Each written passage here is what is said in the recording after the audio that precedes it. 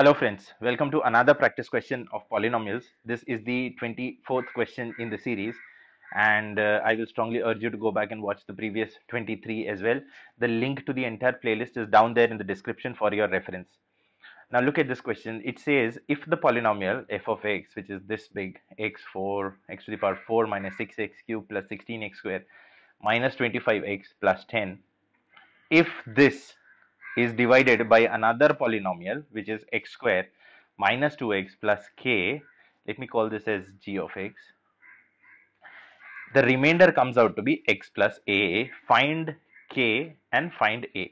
This is an NCERT textbook questions, and this is one of the best questions in this is one of the best questions to know and understand polynomials completely. Okay, this is an awesome question. You all should follow this really well, because it covers all the concepts which are there in the polynomial question. So it has factor theorem, it has division, it has everything. Okay, now let's start solving this one.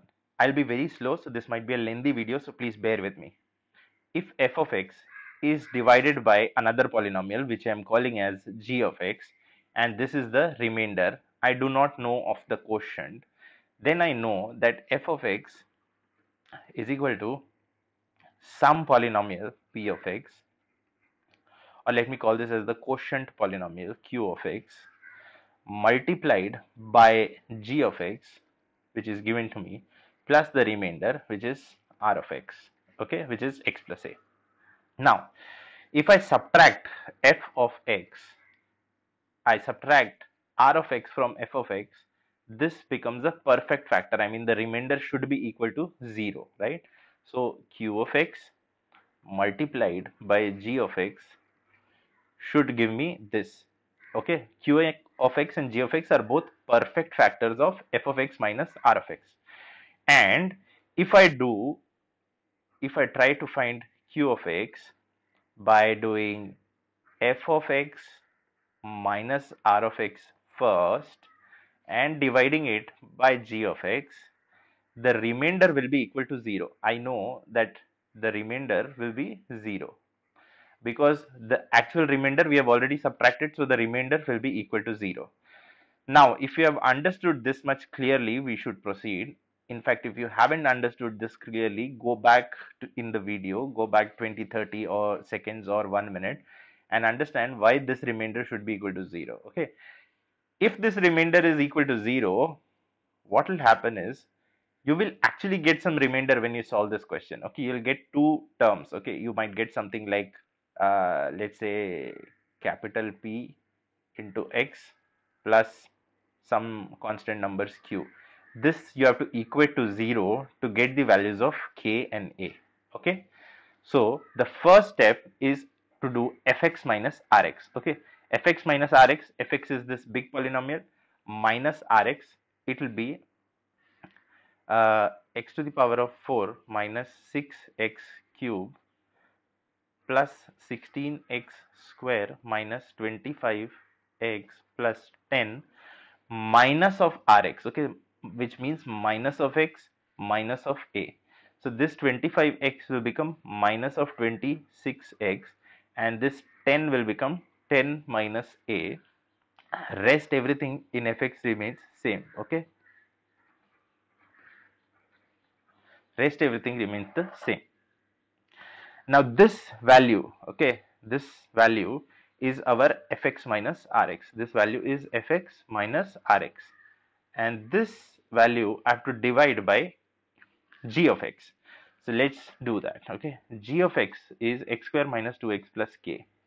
G of x is x square minus 2x plus k plus k plus k, and this will divide x to the power of 4 minus 6x cube plus 16x square minus 26x plus 10 minus of a. Okay, this is what we have to divide. Now I'll be very slow in this division because there is a variable k and there is a variable a as well here. Okay, and k will come all through the equation here.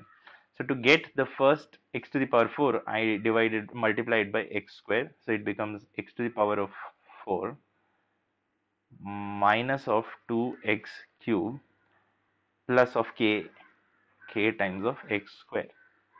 Now I subtract this. This becomes 0. Minus of 6 plus of 2 becomes minus of 4 x cube plus 16 minus k. I will write as 16 minus k into x square plus 26x plus 10 minus a. Okay, let me go down further. Now x square, I multiply this with minus of 4x.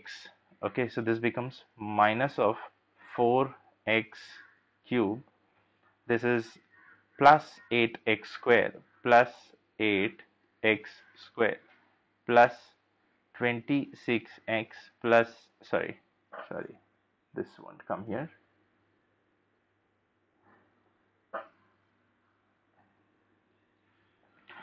Okay, so I have minus of 4x into plus 2x. I have minus of 4x into plus of k. It will be minus 4kx. So it will be minus 4kx.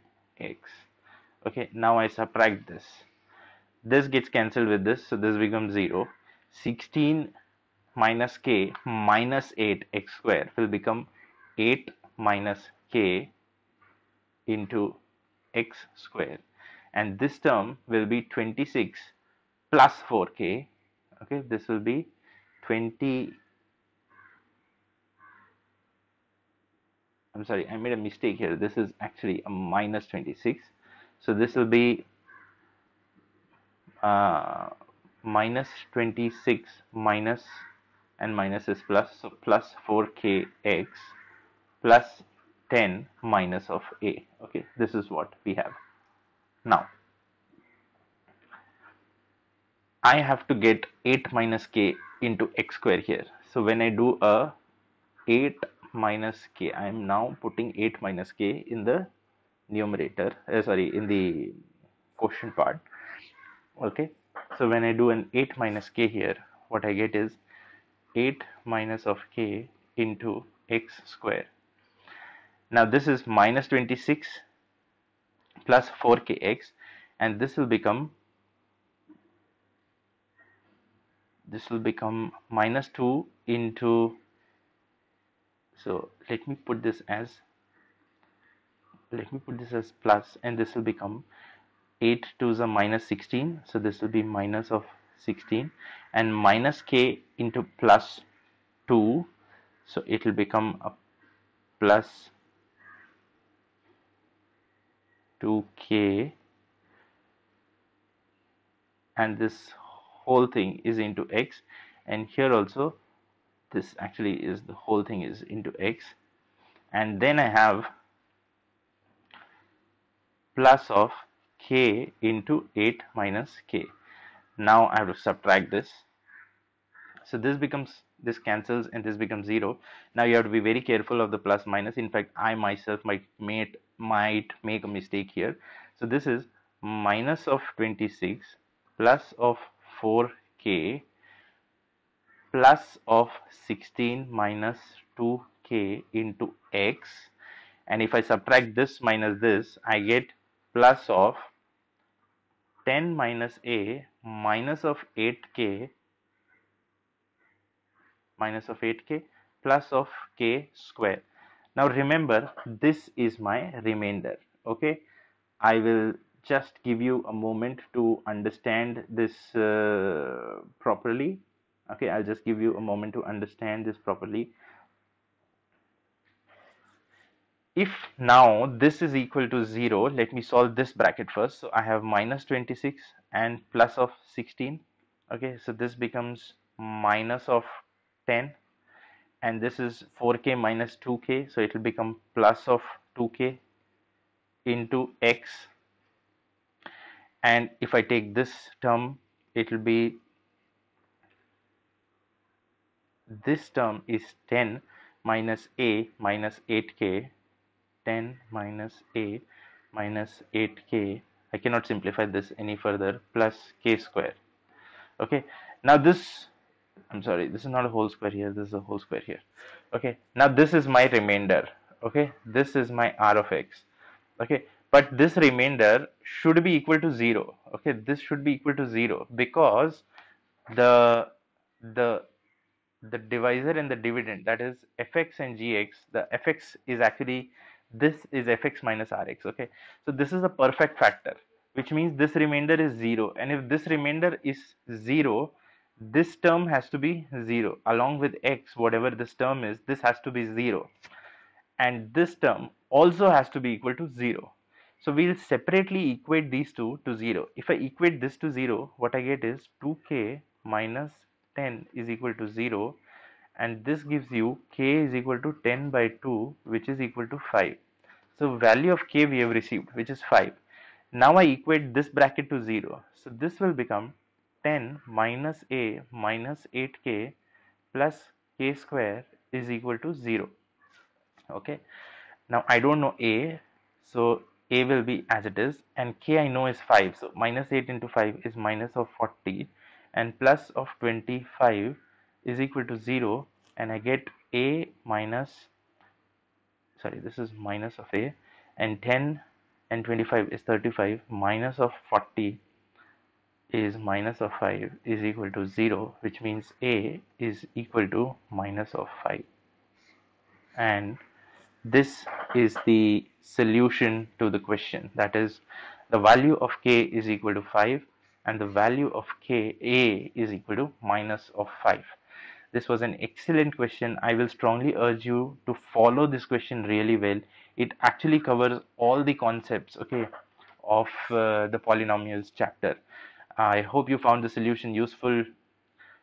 Do like, share, comment, and subscribe. In case you want me to solve any other questions for you, do put down your queries at the WhatsApp number mentioned in the description. Till then, keep working hard, keep practicing hard. Cheers and God bless.